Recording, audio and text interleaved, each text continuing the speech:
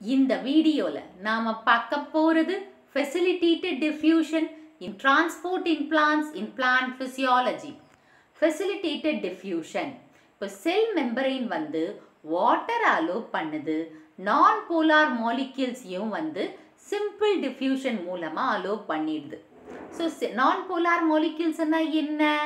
இந்த oxygen, nitrogen, அப்புறமா methane, அப்புறம் கேசோலின், இந்த மாதிரி சப்ஸ்டன்ஸ் எல்லாம் simple டிஃப்யூஷன்னா from a region of higher concentration to a region of lower concentration. இதுதான் வந்து டிஃப்யூஷனோட டெஃபினிஷன். solid particles வந்து higher regionல இருந்து lower regionக்கு பாஸ் பண்ணுது. அதே மாதிரி எல்லா பொருட்களும் பாஸ் ஆகாது. இப்போ போலார் மாலிக்யூல்ஸை வந்து பார்த்தீங்கன்னா iron, sugar, amino acid, nucleotides, செல் மெட்டபோலைட்ஸ் இதெல்லாம் வந்து பாஸ் ஆகாது.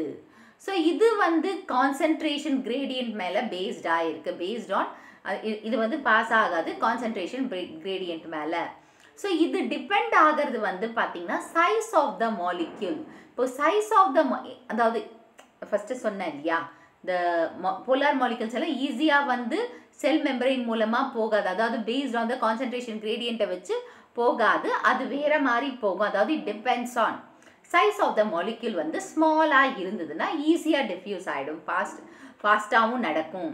So solubility of the molecule பார்த்தீங்கன்னா லிப்பிட் சாலிபிள் சப்ஸ்டன்ஸ், அதாவது லிப்பிடில் சாலிபிள் ஆகிற சப்ஸ்டன்ஸ் வந்து easily rapidly pass through the மெம்பரின், ஈஸியாகவும் லிப்பிடில். ஆனால் வாட்டரில் சாலிபிள் ஆகிற சப்ஸ்டன்ஸ் அவ்வளோ ஈஸியாக செல் மெம்பரின் மூலமாக போகாது, அதாவது நுழையாது.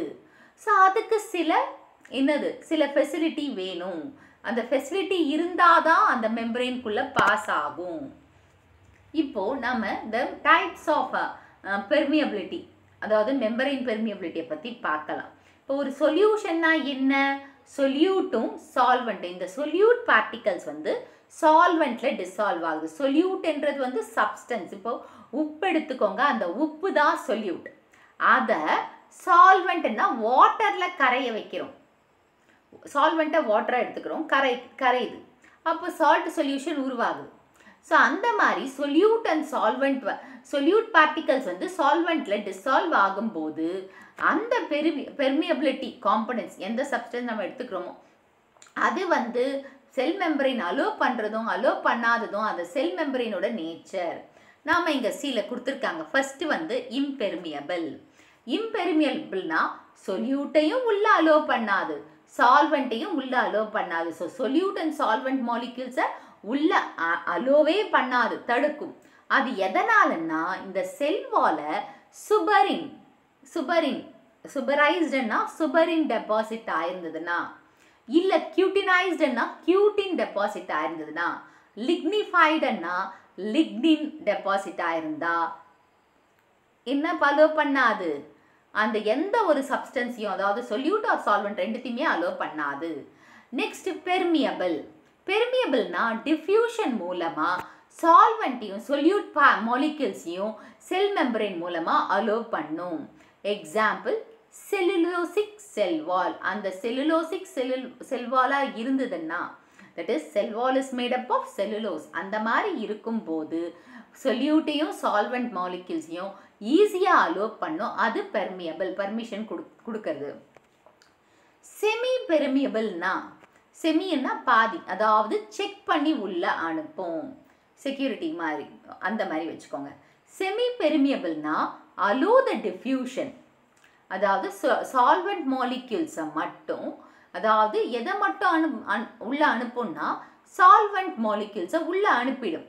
ஆனால் சொல்யூட் மாலிக்யூல்ஸ்க்கு தடை போடும், உள்ள அனுப்பாது. Example parchment paper. So parchment paper பாருங்க, இதுதான் பார்ச்மெண்ட் பேப்பர். இது மெழுகு மாதிரி இருக்கும் இந்த paper.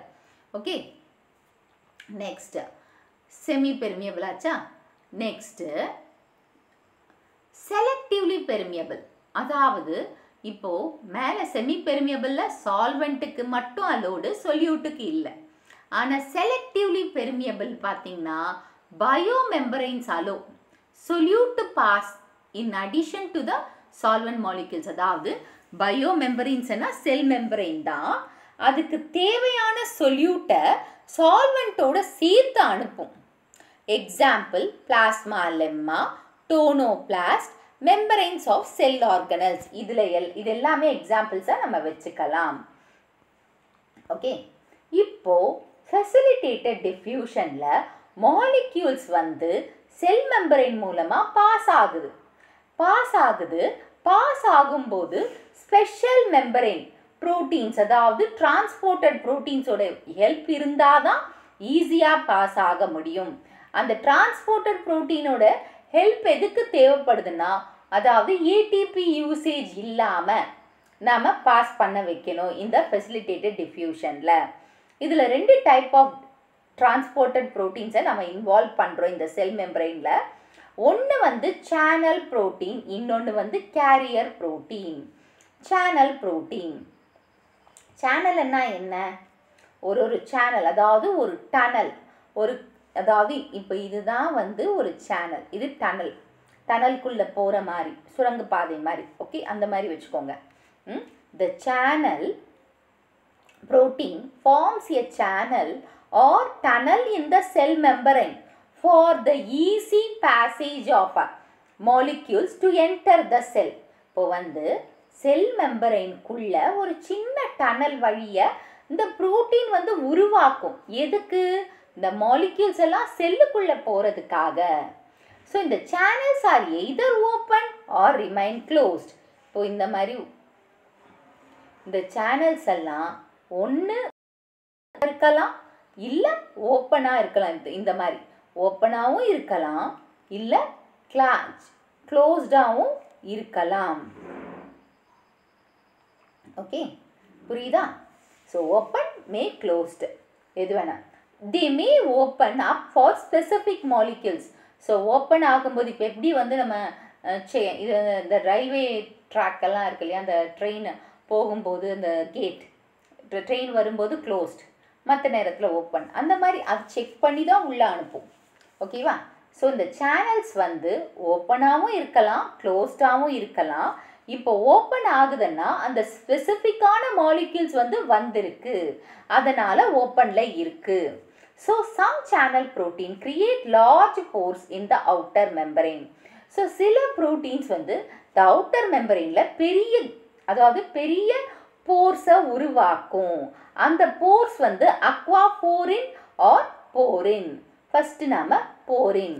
Porin is a large transporter protein found in the outer membrane of plastids, mitochondria, bacteria, which facilitates smaller molecules to pass through the membrane.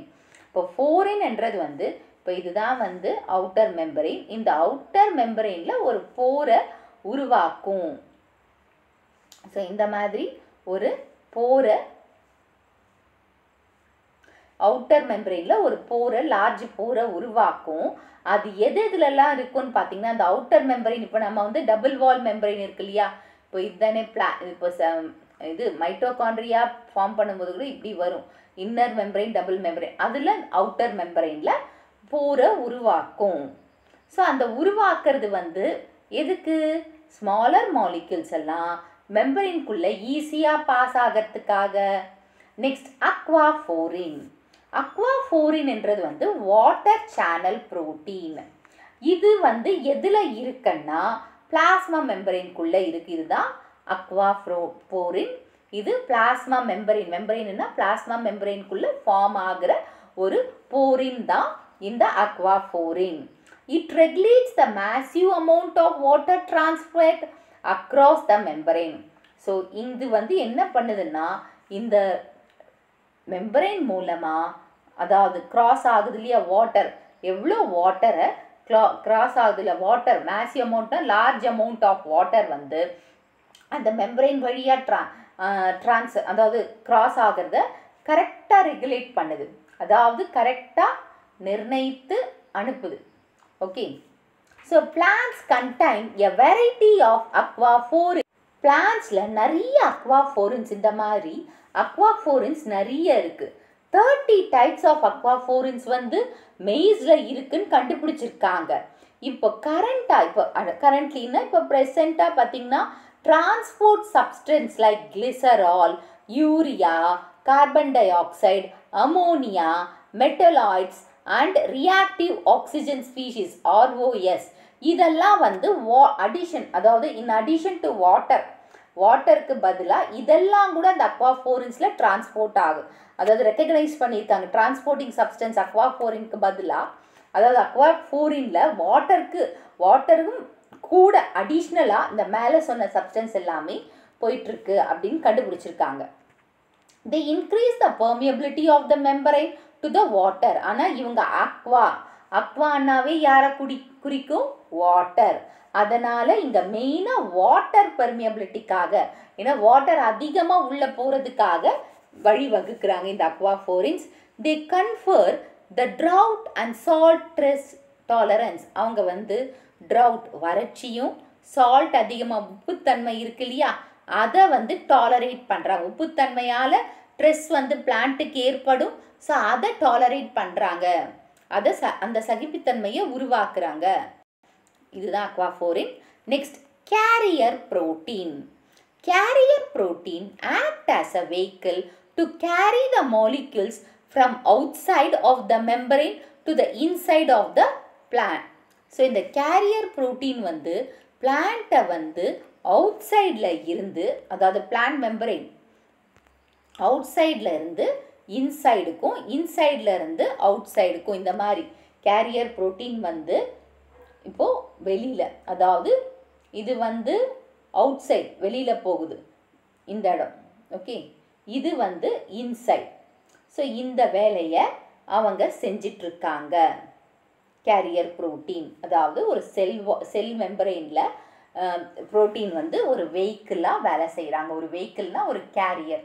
நம்மளை வந்து ஸ்கூலுக்கு கூப்பிட்டு போகிறதும் ஸ்கூலில் இருந்து கொண்டு வரதும் வந்து பஸ், ஸ்கூல் வெஹிக்கிள் பஸ். இல்லை நீங்களாவே போகிறீங்கன்னா ஒரு பைக்கோ இல்லை சைக்கிளோ ஏதோ ஒன்று நீங்கள் போயிட்டு வரீங்க, okay. So due to the association with the molecules to be transported, the structure of carrier protein get modified until the dissociation of the molecules. இப்போ அசோசியேஷன் ஆகுது, மாலிக்யூல்ஸோட டிரான்ஸ்போர்ட் ஆகுது இல்லையா, அந்த மாலிக்யூலோட ஸ்ட்ரக்சருக்கு ஏற்ற மாதிரி இந்த கேரியர் புரோட்டீன் தன்னை மாடிஃபை பண்ணிக்குது. மாடிஃபை பண்ண பிறகும் இப்போ இது வந்து ரவுண்டாக இருக்கா, அந்த ஸ்ட்ரக்சர் மாலிக்யூல் ரவுண்டாக இருக்குது, அதுக்கேற்ற மாதிரி இது மாறிக்குது. ஏன்னா அதை கேரி பண்ணி போகணும் இல்லையா, மாடிஃபை பண்ணிக்குது. டில் எது வரையும் அந்த ஸ்ட்ரக்சரை மெயின்டைன் பண்ணுது, அந்த பொருளை கரெக்டாக எங்கே போய் சேர்க்கணுமோ அதை சேர்க்குற வரையும் அந்த மாதிரியே அது இருக்குது, மாற்றிக்காமல் அதே மாதிரி இருக்குது, டிசோசியேட் ஆகாத ஒரு அசோசியேஷன் அந்த மாலிக்யூல்ஸோடு இவங்களோட அசோசியேட் பண்ணிக்கிறாங்க. There are 3 types of carrier proteins classified on the basis of handling of molecules and direction of the transport. இங்கே வந்து 3 types of proteins இருக்காம்பா. அப்புறம் வந்து இதை வந்து கேரி பண்ணுறாங்க எப்படின்னா, அதை ஹேண்டில் பண்ணுறது வச்சும் அந்த மாலிக்யூல்ஸை ஹேண்டில் பண்ணுறதை வச்சும் டைரக்ஷன் எந்த டைரக்ஷனில் டிரான்ஸ்போர்ட்டை வச்சும் 3 டைப்ஸாக பிரிச்சிருக்காங்க. யூனிபோர்ட், சிம்போர்ட் அண்ட் ஆன்டிபோர்ட். ஓகே, இது வந்து கேரியர் அந்த அவுட் சைடு இன்சைடு இது பார்த்துட்டீங்க. நெக்ஸ்ட் ஒன் வந்து யூனிபோர்ட்டுன்னா சிங்கிள், அதாவது சிங்கிள் டைரக்ஷனில் தான் போகுது, ஒரே மாதிரி போயிட்டுருக்கு ஒரே இது. அண்டு சிம்போர்ட்டுன்னா ரெண்டு அதாவது கோ பார்ட்னரோட சேர்ந்து ஒரே டைரக்ஷனில் போகுது. ஆன்டிபோர்ட்டுன்னா ஒரு இந்த டைரக்ஷன், இன்னொன்று ஆப்போசிட் டைரக்ஷன் கவுண்டர் மாதிரி போகுது அப்படின்னு சொல்லுவாங்க. இப்போ first யூனிபோர்ட். In this molecule of a single type move across a membrane independent of other molecules in one direction. இந்த single typeல molecules வந்து ஒரே directionல தான் போகுது, ஒரே directionல சிங்கிளா போயிட்டு இருக்கு, யாரோடையும் கம்பேனியன் வச்சுக்கல. Next symport R கோ-டிரான்ஸ்போர்ட். சிம்போர்ட் என்ற ஒரு டேர்மே வந்து இன்டெக்ரல் மெம்பரைன் புரோட்டீன்னு சொல்கிறாங்க. இன்டெக்ரல்னா கூட்டு, ஒருங்கிணைந்த மெம்பரைன் புரோட்டீனோட ஒருங்கிணைந்து அது சைமல்டேனியஸாக டிரான்ஸ்போர்ட் ஆகுது. ஸோ 2 டைப்ஸ் ஆஃப் மாலிக்யூல்ஸ் வந்து மெம்பரைனோட சேர்ந்து சேம் டைரக்ஷனில் போகுது. இங்கே பாருங்கள், இப்போது இது வந்து சிம்போர்ட், இது கேரியர் புரோட்டீனாக இருக்கலாம். இது மெம்பரைன் புரோட்டீனாக இருக்கலாம், சேர்ந்து ஒரே டைரக்ஷனில் போகுது. ஸோ அது வந்து சிம்போர்ட்னாவே என்னது, இன்டெக்ரல், ஒருங்கிணைந்த அப்படின்னு சொல்கிறாங்க. Next ஆன்டிபோர்ட் R counter transport. ஆன்டிபோர்ட்னா என்னது, இன்டெக்ரல் மெம்பரைன் தான், ஒருங்கிணைந்து தான் வேலை செய்யுது. ஆனால் 2 டிஃப்ரெண்ட் மாலிக்யூல்ஸை வந்து ஆப்போசிட் டைரக்ஷனில் போகுது. இங்கேயே நீங்கள் பார்த்துக்கோங்க, ரெண்டும் ஒருங்கிணைந்து தான் வேலை செய்யுது. அதாவது இன்டெக்ரல்னா ரெண்டும் ஒன்றா சேர்ந்து தான்.